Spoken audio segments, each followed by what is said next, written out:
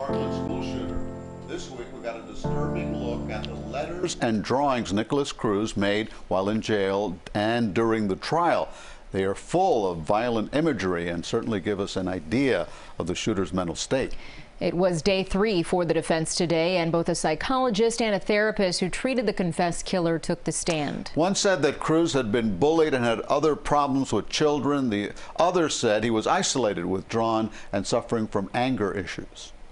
CBS 4's Gabrielle Arzola also spoke to a mental health specialist. She joins us live with more. Gabby? Hi there, Elliot. Well, like you said, this entire week has been focused on what could be going through Nikolas Cruz's mind. Well, these pictures could give us a glimpse.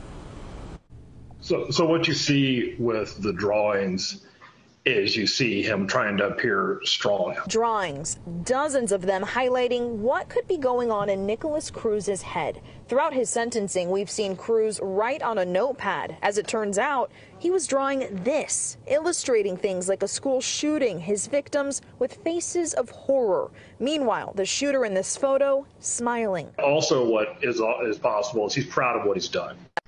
He's happy with what he's done. James Phillips is a mental health expert and counselor and analyzed these drawings. Some also have notes saying he wants to be on death row and wants to be buried with a woman.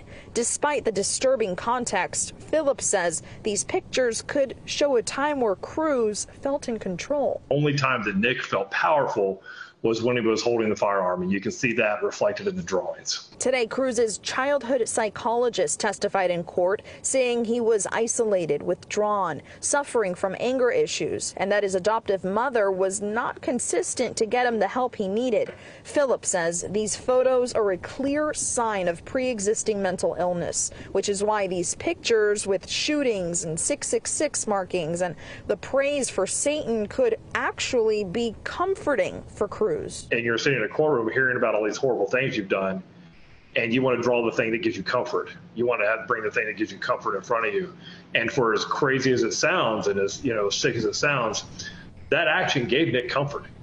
That action gave him a better feeling than he had before he did it. Now, tomorrow we're expected to hear more about Cruz's upbringing, and court is set to start again in the morning. In Fort Lauderdale, I'm Gabrielle Arzola, CBS 4 News Tonight.